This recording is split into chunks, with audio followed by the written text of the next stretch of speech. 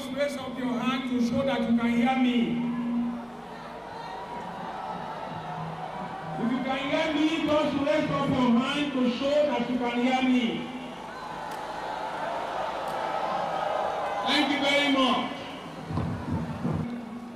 Ask you to give me maximum 15 minutes.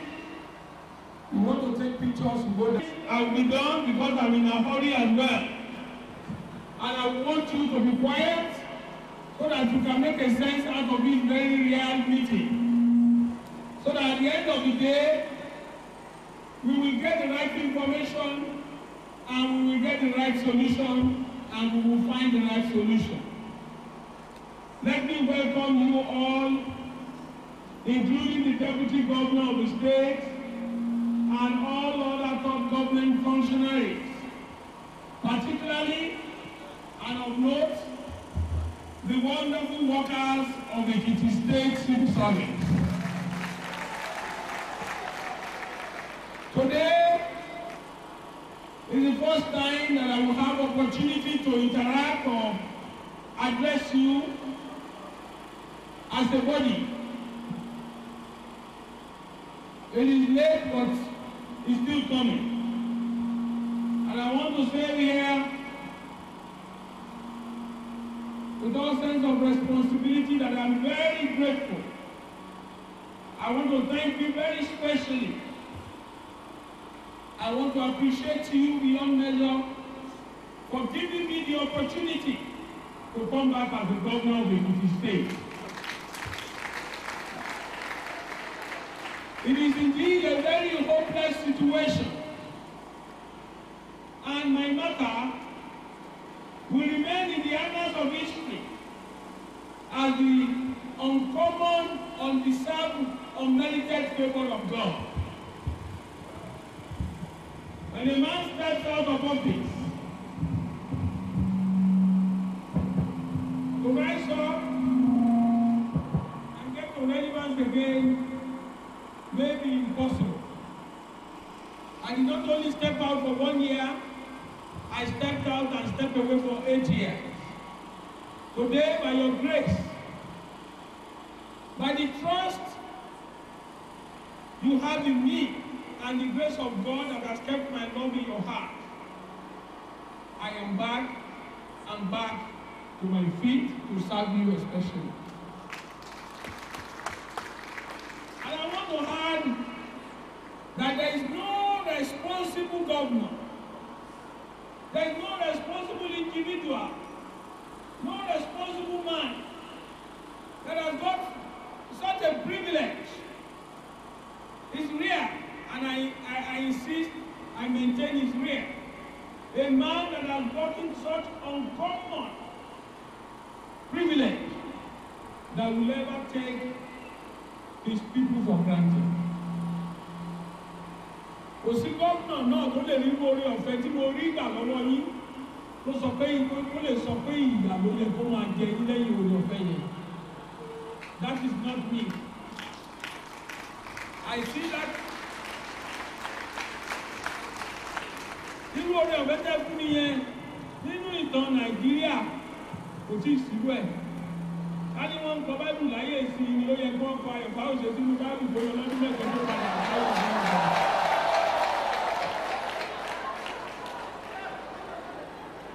And the people tí wọ́n nínú orí ọ̀fẹ́ yẹn nínú Bíbélì wọ́n lò dáadáa. Ẹlòmíì ó nínú orí ọ̀fẹ́ yẹn ó yẹ kó kú ní Ọlọ́run dá ọdún mẹ́ẹ̀ẹ́dógún sọ́dọ̀ ayé ẹ̀. Ẹlòmíì wọ́n lè kúrò nípò ní Ọlọ́run dá padà sáyé after so many years. Nebuchadnezzar ìdí àpẹẹrẹ kan. God preserved that throne for him and he came back. Ó wá fẹ́ sọ fún yín pé I am here to serve you bí oníṣẹ́ méjì. For I have done it before and you are living witnesses and beneficiaries of my first tenure. Ogun tó ń gbé gbà yẹn ni pé kò yẹ kó ṣe lẹ́ẹ̀kejì. Òòrùn ẹjẹ́ bá bá bàbá lè kan lápáká kan lẹ́sẹ̀. Kájà ni pé kò ṣe é. Ṣùgbọ́n òkúta tí ọmọ yẹn pọ̀ sílẹ̀ ó di pàtàkì inú ilé. Orí ọ̀fẹ́ yẹn náà ló wá mú èmi náà láti make up mind mi pé it is either service to you or nothing. It is either your salary or nothing. I am not in a hurry to do anything other than to first of all ensure the stability of your wages.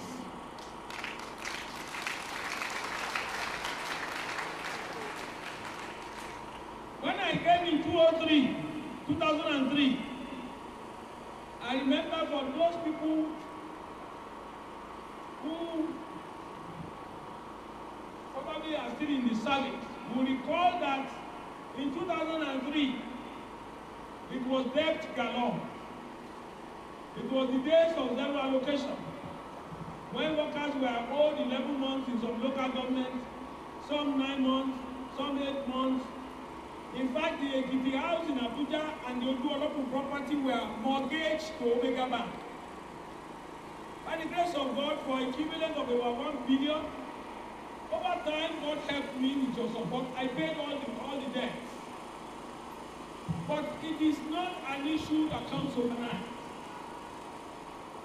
Àwọn abiyamọ tó wà ní ilé jẹ́rìí ọ̀rọ̀ mi dáadáa báyìí. Tó bá bá ọkùnrin ò sábà wọ́ọ̀lì. Tó bá àwọn obìnrin tó jẹ́ abiyamọ gan, wọ́n mọ̀ pé kò tí ì sí ọmọ oṣù mẹ́ta àti owó oṣù mẹ́rin tó lè fi lẹ́nu àjàgbá tó. Ó dé lẹ́nu àgbàdo kó máa yá kẹ́lá ní àgàgà yá ẹ̀. Àbí kílẹ̀ ní mo sọ? It is very, very, very impossible. Bákan náà ni ilé ayé ta wáyé. Màá fún yín ní àpẹẹrẹ because ọ̀pọ̀lọpọ̀ ọmọ iye ìbàjẹ́ tó wà níbí. And this, my explanation is not targeted at either the former governor or the former administration. It is targeted at issues that has to be addressed. Torí pé àwọn òtítọ́ ẹgbẹ́ ti pè pamọ́ òun náà láṣẹ nípa. A lot of people, they want the book of Deuteronomy in chapter 28, they want verse 1 to verse 14. They don't like verse 15 to 28.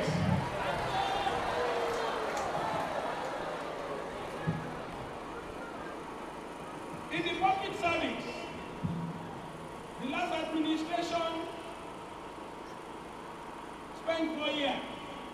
But let us take a typical year of their 4 years, particularly the last year 2014, and their role, management of human and material resources of this state in year 2014.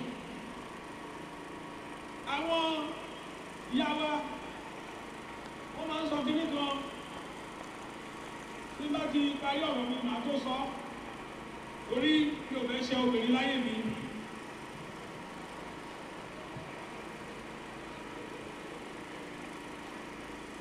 Ní ọdún 2014, ẹni tó bá ní ìwé ìlọ́wọ́ mo fẹ́ kó lọ sí page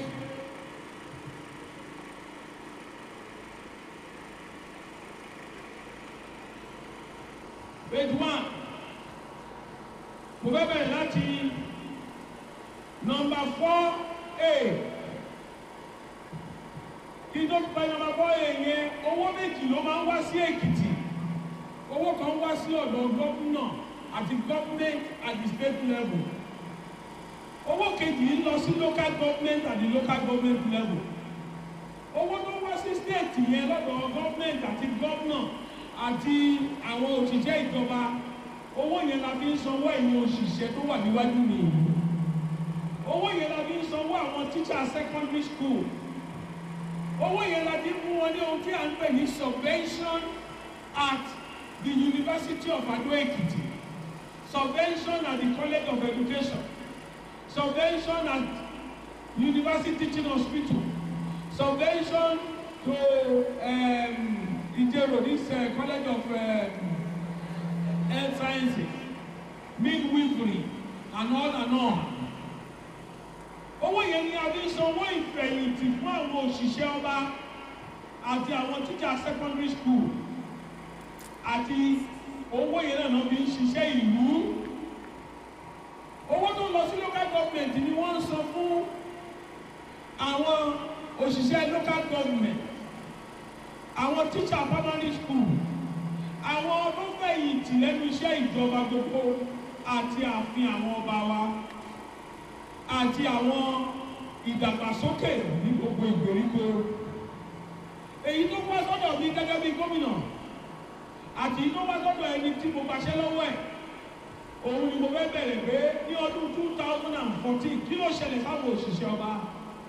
Níbo ni àwọn ètò ìṣúná yín wà gangan? Torí mo máa ń ṣàlàyé báwọn òṣìṣẹ́ ọba, gómìnà eléyà wá lọ, olóṣèlú eléyà wá lọ. If you don't hold us accountable, we will leave this state in debt over time. Arrears of 124 months of 6% and 15% for pensioners, that is about 1 billion. Pension arrears for the year 2014, retirees July to September, 42 million. Pension arrears July-August 2013, 294 million. 9 months pension arrears in 2002 for primary school teachers, 181 million. Mo sọ fún yín pé University of Ado-Ekiti, College of Education, àtàwọn olú ilé ẹ̀kọ́ àti ilé ìwòsàn ní August 2014 wọ́n jẹ wọ́n ní 639 owó oṣù million. In September they were owed 722 million. When you go back to page 6,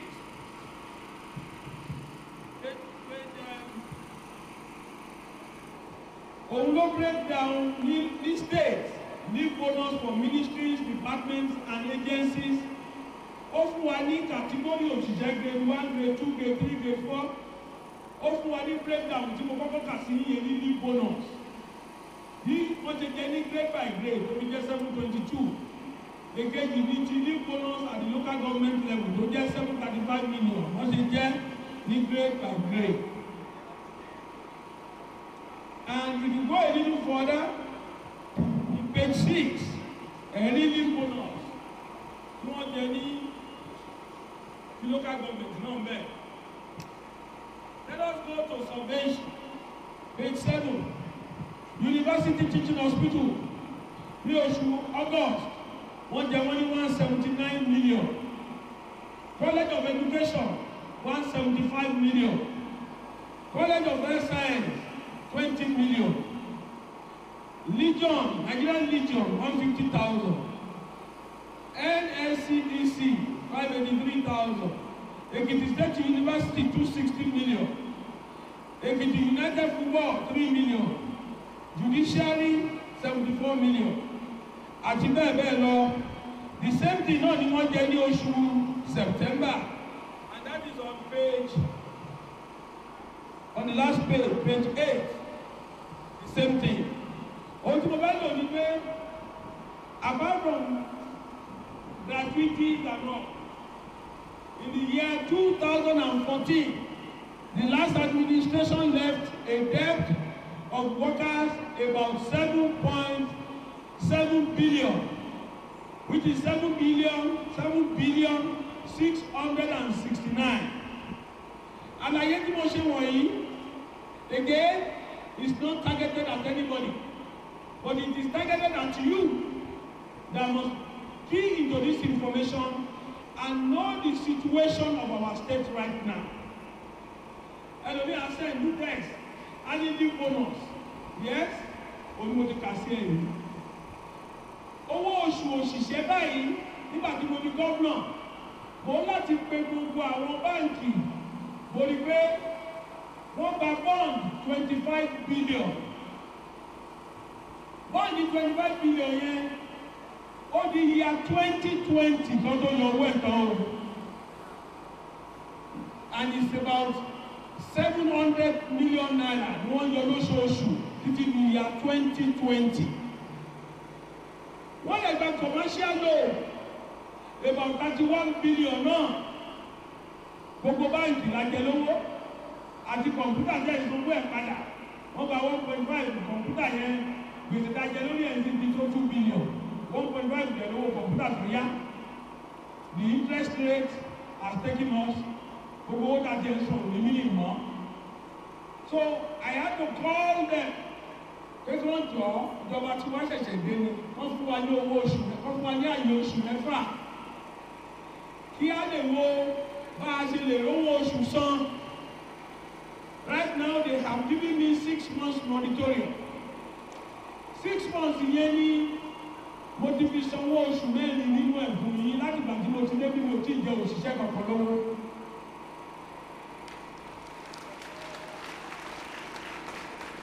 Nínú oṣù mẹ́fà yẹn gbogbo deductions yìí ni mo ń send. Nínú oṣù mẹ́fà yẹn gbogbo owó oṣù tíṣà ni mo san. Mo wá fẹ́ mú dá yín lójú pé ó kù oṣù méjì. Torí mo ti gba allocation October, mo ti gba allocation November, December àti January tó jẹ́ oṣù mẹ́rin.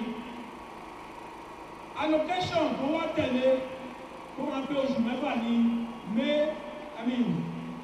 February and March. Oṣù mẹ́fà tó fún wa yẹn ló jẹ́ ká yìí máa lọ́wọ́ oṣù sọ báyìí níbi tí nǹkan bàjẹ́ dé o. Oṣù mẹ́fà tí wọ́n fún mi lálàfo ẹ̀yìn. Therefore, I am praying that God of Israel tó ràn mí lọ́wọ́ nígbà náà á tún ràn mí lọ́wọ́ báyìí. Mo ti gbìyànjú láti ẹ̀tí yá owó to alleviate this pain. Torí púpọ̀ nínú yín ló ti yáwó tó ti hang owó ẹ̀ sí gbogbo ibi. Because mo ń study gbogbo ẹ̀ ṣe wà. Ṣùgbọ́n tó o bá ti pe bank manager eléyìí, inú mi bá ti pe bank manager lẹ́ẹ̀mẹ́rin lọ́sẹ̀ tí ò pé. Tó bá wá dìgbà tó wá fẹ́ reply lálẹ́ tí ò sí báǹkì mọ́. Àwa reply ní Your Excellency, I've been in meetings all day. Tábà ti ń fi àparí ìṣúná àlejò. Ilé tó lọ ló ń sọ fún wa yẹn. Ìgbà tó wá yá mo wá pè kan nù wọn, mo ní bó bá ti ẹ̀yà máa lówó yẹ kó lè bá wa sọ Your Excellency, ó lẹ́yìn náà lẹ́bẹ̀rẹ̀ wọn nítorí ọ̀pọ̀ oṣù mẹ́fà. Rówó san ẹbí ní wọ́n ya yín lówó mi, only the policies cannot allow that. That is why it has been difficult for me to raise money from anywhere to pay salaries. It's been difficult. Púpọ̀ nínú wa ló wù wá kọ́ ọmọ wa lọ síbi tó yẹ kó wà nínú ètò ẹ̀kọ́. But when you don't have the resources, what can you do? Tí ìpìlẹ̀ṣẹ̀ bá ti bàjẹ́, kí ló lódodo lè ṣe? I therefore want to appeal to you. Bí mo ṣe sọ lẹ́ẹ̀kan, ọmọ oṣù mẹ́rin ò lè dàgbà tó ó jẹ̀jẹ̀ pé nínú kó wá látọ̀run ìyá ẹ̀ tó yẹ kó yàgò fún. It is not easy for me to get this money right now, but I will continue to struggle to make and bring smiles to your face. Ní local government level lóṣù dá lọ kọjá yìí, gbogbo mọ́tò tí wọ́n tàbá wọn kábíyèsí torí ó dá fún kábíyèsí lọ mọ́tò wọ́n máa ṣìwà túmọ̀ wọ́n máa dọ̀là nínú pé bàbá Báyọ̀ ṣe sọ pé Báyọ̀ kábíyèsí ò yẹ kó lọ ká. That is not the argument. Gbogbo mọ́tò tí wọ́n tàbá wọn kábíyèsí wọ́n gbà ní ọdún kan àti oṣù mẹ́ta kó tó di pé kàwá dé. Wọ́n wá gba monitorium lórí mọ́tò yẹn, ìtumọ̀ ẹ̀ ni pé agbọ́ mọ́tò fún yín o. Ṣùgbọ́n àní bẹ̀rẹ̀ sí sanwó ẹ̀ lẹ́yìn ọdún kan àbọ̀dún kan àbọ̀. Gbogbo mọ́tò wọ̀nyẹn wọn sọ kọ́bọ̀tọ̀ fi lọ. Ègé gbogbo bọ́ọ̀sì kan kó fún gbìlà kó fún ṣòwò kó fún gbogbo àwọn èèyàn káàkiri àti former political office holder 104 of them. Gbogbo wọn wa mọ́tò wọ̀nyẹn lọ ni o. The bill for that is about 700. Ìyẹn náà hàn jù sílẹ̀. Yàtọ̀ sí àwọn gbèsè bíi lóríṣiríṣi. Owó tí wọ́n ń yọ lóṣù lórí ti commercial loan Ekiti is about 700 million, if not more. So we are really challenged and embattled financially. I want to plead and appeal to you to show understanding because it's not your wish. In your cachet, you need to know what you have. Just want to plead for understanding. Gómìnà torí ẹ̀ ò pé lẹ́nu ìtọ́jú kẹ́gbì ìdìbò fún bẹ́ẹ̀ ṣe ìdìbò fún yẹn kó wọ́n wà lọ́wọ́ ẹ̀kọ́ lọ́wọ́ ní sanwó fún yín. That is not me. I am governor of you people here and those of them that are not here. I am careful to note your love for me and to make sure that I don't take advantage of that love. Ọlọ́run á ràn yín lọ́wọ́. Nípa ilé ọ̀rọ̀ yìí, torí I don't want to take you on forever. I want to thank the head of service and the leadership of the public service, the PS and the GMs and secretaries. Àti ṣe meeting ṣáájú àkókò èyí tí mo ti fi gbogbo ọ̀rọ̀ wọ̀nyí hàn wọ́n. And I have promised that they will continue, they promised me they will continue to give their best and educate you more so that you will show understanding. Lákòótán, èmi ò sí lára àwọn tó jẹ́ pé màá bá wọn padà sí ibi tí wọ́n ti fi ẹ̀tọ́ mi dùn mí láyé mi. Kí adúrúkọ tó wà lẹ́yìn, ẹni tó yẹ kó máa lọ skul tí wọ́n sanwó, ọmọ tó yẹ kó ṣègbéyàwó, wọ́n jẹ́ onígbéyàwó ṣe, ebi ń pàyà ebi ń pọmọ kò síṣẹ́. Tẹ́ bá wo ìwé yẹn ni pé item 1 níbẹ̀ tí wọ́n kọ grade level 1 kò sí kankan bẹ̀ because kò sí owó tá a tẹ̀ máa sọ fún yàn débi tí wọ́n pàyàn tuntun síṣẹ́. Ṣùgbọ́n as soon as we have opportunities, I will not forget you. Ọlọ́kùnrin kan ló gbé signboard dání bẹ̀rẹ̀ ó ní nọ́mbà kò síṣẹ́. As soon as we have opportunity, we will not forget you. Àwọn èèyàn mi náà wà ní gbòòrò torí tẹlifóònù mi yẹn. Bọ́ọ̀lù tí mo ń gbà lórí tó 1,000. Text message nígbà mi ti bá wo text message ní màá mọ̀ pé ìṣúná ti di ìta. Ṣùgbọ́n gẹ́gẹ́ bí gómìnà, I call some of you back. I invite you to meet the people who are going to oversee our labor plan. We just take note of it. But I don't drive emotion, I drive truth. We take note, we keep it easier to your hour. But what we don't have, we can't serve it. Ẹ kàn sí ìbò ń bọ̀. Ṣùgbọ́n mi ò fẹ́ kí òṣìṣẹ́ ọba ká gbé aṣọ iṣẹ́ ọba sílẹ̀ ká gbé aṣọ òṣèlú wọ̀. Your duty is to be loyal to the government of the day. I don't want to politicize this public service. I don't want to publicize it at all. If I publicize it my way, somebody else politicize it his own way, we will destroy the system. I don't want to politicize it at all. We know that you are people with discerning spirit. You know what is good for your future. You know why you are going to make a good choice. The choice is yours, is not mine. But tí èèyàn méjì bá rìnrìn àjò, olúkálùkù náà mọ̀ pé mọ́tò yìí abẹ́ ẹ̀bẹ́ta kó máa kú sọ́nà ní kékeré òkú sọ̀nà lọ. I am going to give you my best. I represent my own party. And kì í ṣe party ló ń wá ara ẹ̀, individual ló ń wá. If I am pleasing you, support whatever I am doing and wherever I am going. But for me, I'm not going to politicize the civil service. I'm not going to do that. I'm not going to come here and start doing politics with you. I'm not going to do that. So, bí Ọlọ́run bá ṣe fi sí ẹ lọ́kàn, vote the way you feel you should vote. Wow. I'm not going to coerce anybody. Ara àwọn ìkìlọ̀ Ọlọ́run fún mi ni pé kí n má gbẹ̀san. Bó o ṣe mí gan mi ò lẹ́dí àti gbẹ̀san. But if I find you doing politics in a manner that is not part of your calling, you will not to discipline for it. I thank you for finding time to listen, and I want to assure you every quarter, I will make myself accountable before you every quarter at this same venue. Some of you might have issues that you want the governor to know. Please, don't hesitate. Write me a letter. Write me a letter and drop that letter in the governor's office and put the letter. It's a letter where governor will need 25,000. We are talking about development of the state. Or you are being oppressed. And the politics is not going to be over. Wọ́n náà dẹ̀ mọ̀ pé ṣe o ta ọgbọ́n sọ̀rọ̀ yẹn. If you have a genuine case, write to me. If you have been oppressed by in any way, I will stand up for you. And God will stand up for all of us. Once again, I thank you for listening. I thank you for your time.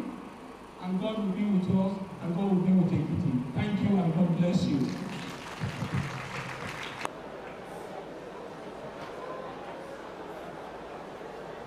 Hello. I thought we should put our hands together for His Excellency once again. And therefore, ọ̀pọ̀lọpọ̀ wa ni mo ṣàlàyé fún pé ọ̀rọ̀ wa gba sùúrù. Tí èèyàn bá ṣe àlàyé sílẹ̀, ẹlòmíì nínú irọ́ nínú òótọ́ ìkan ló máa mú. Pọ́blẹ́mù tí ó bẹ̀rẹ̀ lóòótọ́ ò lè ní solúṣọ̀n lóòótọ́. Àwọn tó jẹ gbèsè yẹn síbí lọ, àwọn máa tún ṣe ní. It is not one day that we will solve all these problems. Láìpẹ́ yìí mo san owó oṣù àwọn tíjà secondary school ti August. Àwọn yòókù náà tún ní tí wọ́n kọ́. Owó tó bá wá ní mo lè pín wọn kì í wá epo nílẹ̀ yìí.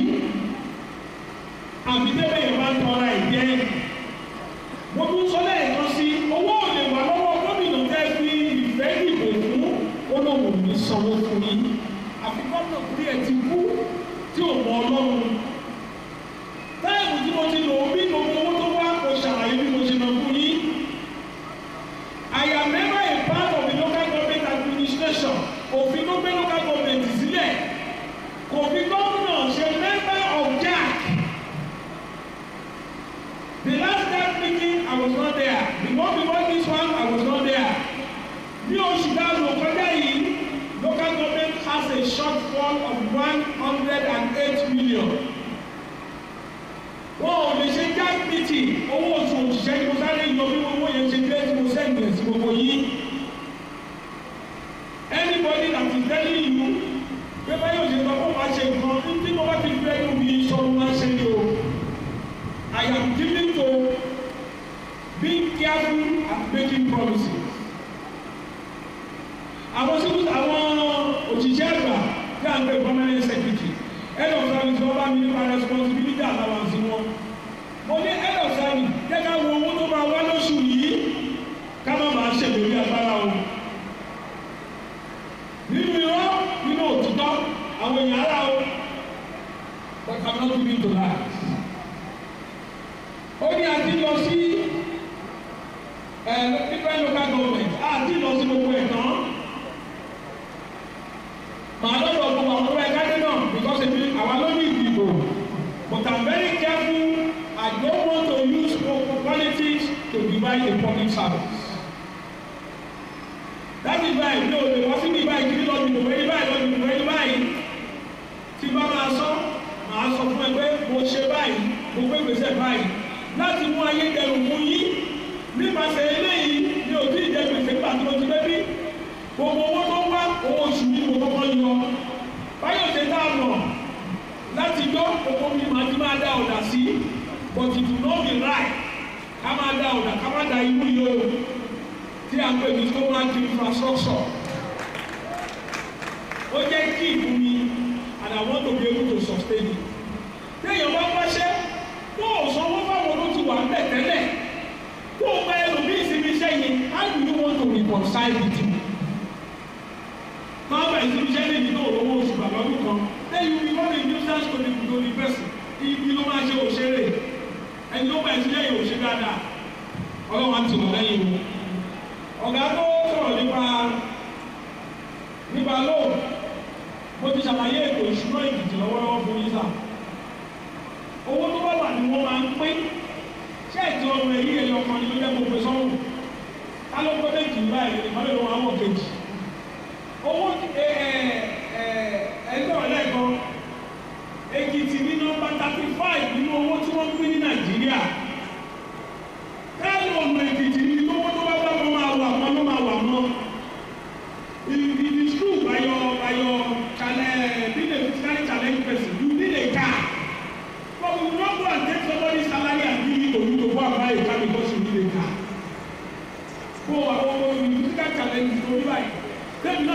èmi lè má ní mo ṣe rí ṣùgbọ́n mo fẹ́ dàtó wà ń gbòòrò tí òbí kan tó máa fi ra o. Bí ẹni wọn ní wọ́n mi. So ọlọ́run alága fún ẹ á lè tẹ̀ lẹ́yìn. Mo ti ní gbogbo àwọn mọ́tò gbogbo tó ti bàjẹ́ káàkiri wọ̀nyẹn. I have given a matching order. Wọ́n lọ sí gbogbo ministry. Wọ́n collect gbogbo mọ́tò yẹn. Ẹ̀yin náà gbogbo ẹni bá ní threat. Wọ́n ṣe wọ́n in lots. You can buy it if you want to buy it cheap and go and buy it. Ibi tó bá wọn lò fún máa mọ́ o. Tó bá ní wọn kí n ta mọ́tò ní 80,000. At the same time náà, wà lówó lọ́wọ́ kò ní máa sọ pé lọ́dọ̀ wá ṣe wọ́n lè kó ṣe sọ́yẹ̀ o. Most of these people don do powder tí wọ́n lo foundation tàbí powder yẹn kí gbogbo ẹ̀gbọ́n wọ̀nyí. Ìgẹ́dà sí bí oníkàdùnkù ní gbogbo tí bàtà ti ń ta lẹ́sẹ̀ o. Ọlọ́run á ràn yín lọ́wọ́. I want to let you know that I will continue to do my best. Mama ṣe best in me within available resources to make life easy and better for all of us. Thank you very much and God bless you. I don't like to make promises. Tó o bá ṣe compassion fáwọn èèyàn báyìí lórí ìdúró ní ìdẹ̀gbẹ́kẹ́ yẹn máa sọ fún mi pé torí pé báyọ̀ ṣe administration yìí you are a civil servant. Politics ni wọ̀n yẹn. Torí tiẹ̀ náà ṣe lébi kúrò níbi iṣẹ́ politics ló ń sọ yẹn. Òṣìṣẹ́ ìjọba máa jẹ́ ìwọ ni wọ́n bá ní wọn ṣe compassion fún. And as a civil servant you dey expect ẹ láti wọ́n sọ pé òwò yìí. I don't expect you to do it. Don't do it because you love Fayose. No over to our friend when you need it. I don't want to politicize this civil service. Again, how was supposed to be Fayose administration náà ṣe fún oníṣẹ́. Gbogbo yìí ló sì ṣe ọba. Iṣẹ́ yìí láti ṣe dáadáa pẹ̀lú gbogbo yẹn ní tí ò sí lọ́dọ̀ mi tẹ́lẹ̀ àwọn apàdà fọ́dọ̀ mi bí wọ́n ti ṣe dáadáa. Dáadáa yẹn ló kàn mí, but not the politics of it. Right now, I don't want to promise what I cannot fulfill. The money has a conversion. They come with financial implications. So, whenever people are so good with when that get over it, you can now add more to it. You can do your conversion after that. You know, the Bible should be like, when you answer that, I'm not able to be. If you are saying, God will help you. What do you know when you like also? Don't you believe me? I say, God bless. Thank you very much, Your Excellency.